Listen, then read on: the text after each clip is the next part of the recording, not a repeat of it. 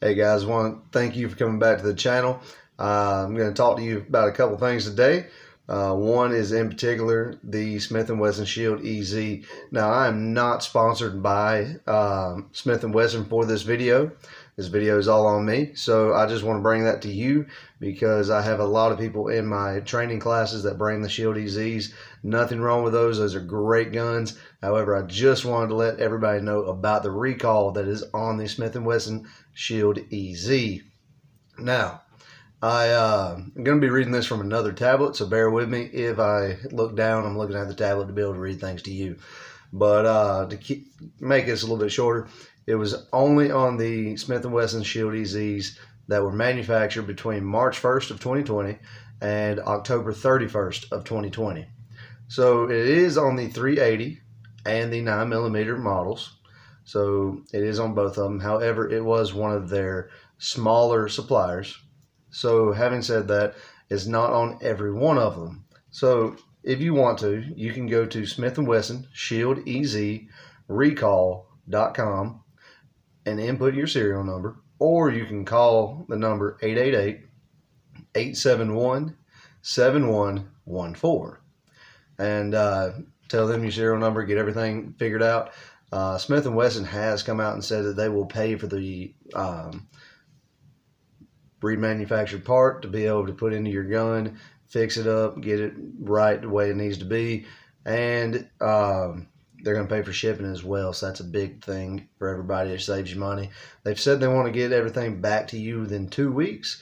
So all you have to do is, once again, go on the M&P Shield Ez Recall.com and input your serial number, or you can call that number I said before, and you can figure out if your gun was affected by this defective part, pretty much, because all it is the firing pin had cracked, and it caused some malfunction issues in the gun, made it to where the hammer would not actually hit the firing pin and actually shoot the gun itself. And in other cases, it was a little bit worse than that. Even the gun itself just completely malfunctioned. It is a safety reasons they've done this, and they're recalling all of them, making sure to see if the serial numbers are good or not. So basically, this is coming straight from them. It says, with the loaded magazine in the firearm, the grip safety depressed, the manual safety in the firing position and slide closed, and a round in the chamber, pulling the trigger will cause the round to fire normally. However, if the slide cycles, the next round may be ignited as it is chambered by the hammer failing to fully engage the sear, causing multiple discharges. In all cases, the firearms will not fire unless the grip safety is depressed. While this condition has been found in only 2 hammers, and our investigation suggests that these 2 incidents are very isolated. Any unintended discharge of a firearm has a potential to cause injury.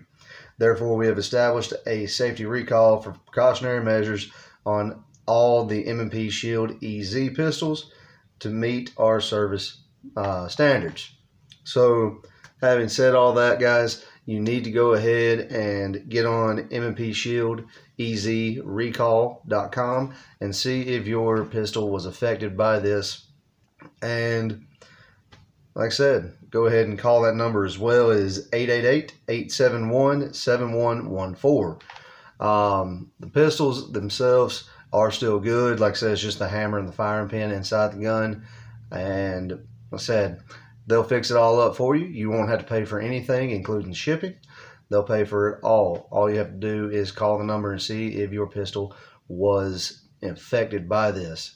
So go ahead and do that, guys. I hope your pistol is not affected by this. If it is, it's not going to cost you anything except for a little bit of time. About 2 weeks is what they said. So I hope y'all have a great day. If you want to take a class from me, my number is 864-201-9275. I hope y'all have a great day. Bye.